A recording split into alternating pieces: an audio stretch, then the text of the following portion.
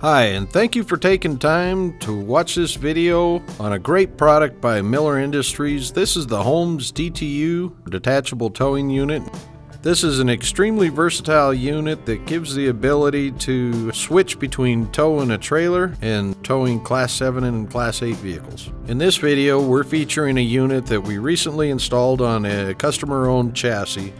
The Holmes D.T.U. should be installed on a chassis with a minimum cab to bogie of 250 inches.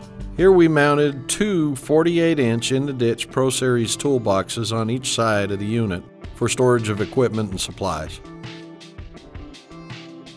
The Holmes D.T.U. has recently been redesigned by Miller Industries, improving a number of features. The rear overhang has been decreased. The unit has been improved to enhance front axle weight.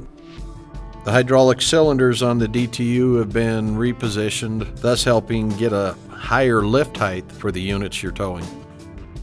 A 20,000-pound planetary winch is mounted on the unit. There are options for a 20,000-pound DP winch and a 25,000-pound DP winch. You can see here that we've clearly labeled the control stations. We've laid out the switches in a professional manner.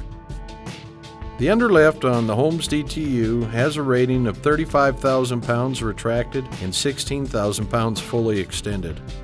It has a 113-inch fully extended reach, which is great for a unit of this capacity that doesn't have a wrecker body wrapped around it. This unit has a 20-degree arc on the tilt and has a common crossbar with the rest of Miller Industries heavy wreckers, so being able to transfer forks and fork holders and other attachments is easy if you have those in your fleet.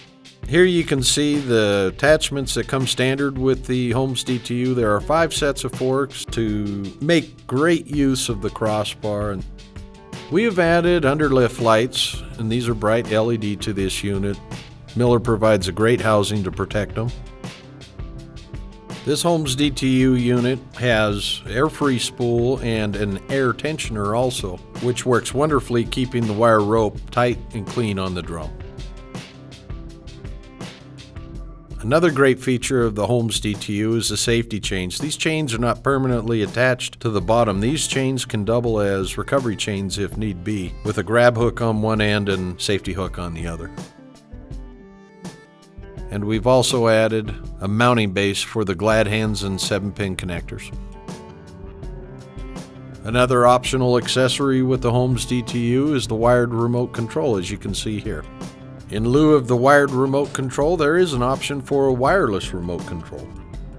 The best part of the Holmes D.T.U. is how simple it is to separate from the unit. The first step is to position the front outrigger legs. These will support the unit from the front end. These are used when you need to detach the unit. Pull the pin on your 5th wheel, release the pins on the front mount assembly, and then deflate the rear suspension. What this does is it lays the weight on the front legs. Lower the underlift down to simply raise the base of the D.T.U. up off the 5th wheel enough. You can see the clearance here.